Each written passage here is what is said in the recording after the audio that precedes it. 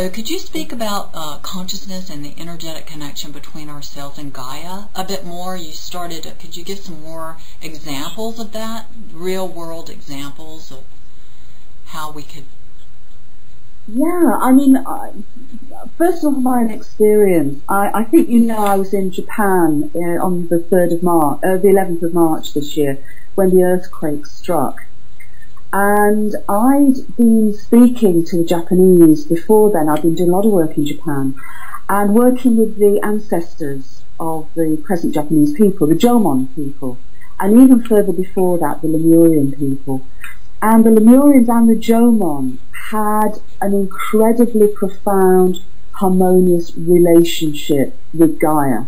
Mm-hmm. And from all that we know of them, you know, mystically as well as archaeologically, they lived in balance with Gaia for thousands upon thousands of years. And to do that, that has to be more than at a physical level. That has to be an emotional and a mental and a spiritual level. And you can only do that if you really do understand the oneness, that we and Gaia are truly co-evolutionary partners, and that what happens to us happens to Gaia, what happens to Gaia happens to us. Mm-hmm.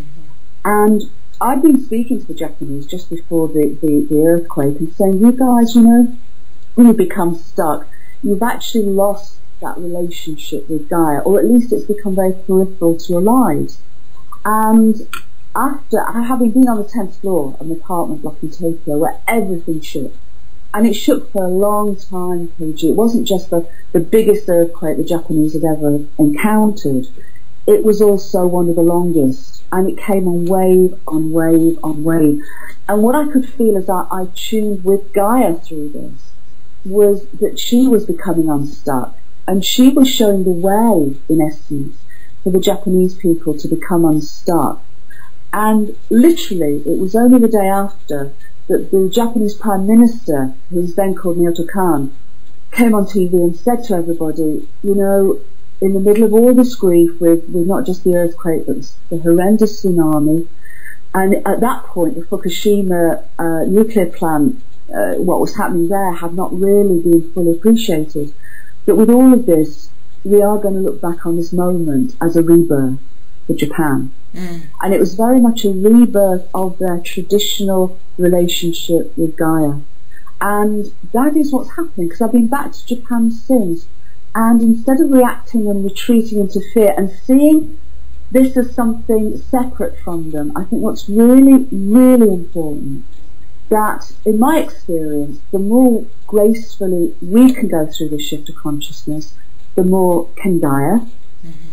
And there will be earth changes, probably, but they will be more graceful if we, as you said earlier, we can see that we and she are one. And secondly, if we can honour her and work with her and envisage with her this amazing new way of being, that instead of seeing her as something passive and separate, and certainly in the appalling way we've treated her over the last period of time, we heal our relationship with her. Mm-hmm. And we can do that in the most simple of ways. I mean, I was out in the garden this morning and we grow all our own veg, and we've got the most amazing harvest of fruit this year, which I'm now in the process of freezing and cutting myself to bits as I try and do it.